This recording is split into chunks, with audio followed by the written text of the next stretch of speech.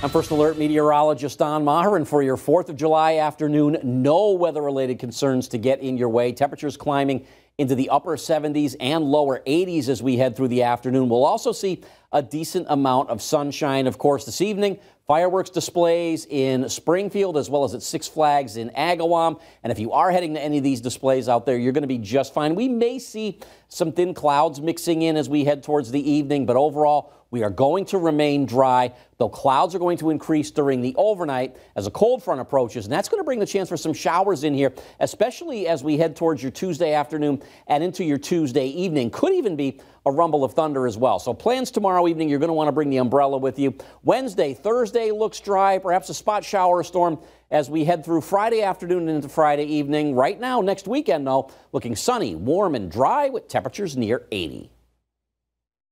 Stay with Western Mass News on air, online, and on our app throughout the day for breaking news, weather, and exclusive content.